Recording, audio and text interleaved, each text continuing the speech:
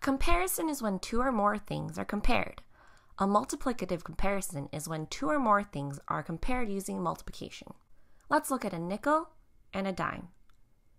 A nickel is 5 cents and a dime is 10 cents. A dime is worth 2 times as much as a nickel. So the 10 is 2 times as many as 5.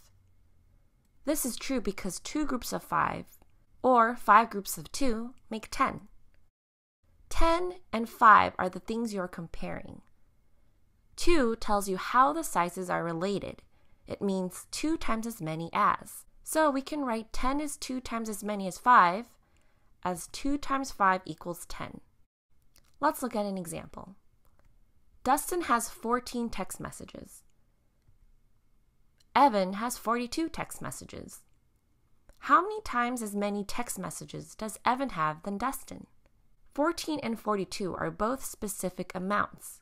Here it's the number of text messages. We want to find out how many times as many as. We can think how many groups of 14 make 42? 1, 2, 3. 3 groups of 14 make 42. This means that Evan has 3 times as many text messages as Dustin. We can write this as a number sentence. 3 times 14 equals 42. Or 42 is 3 times as many as 14.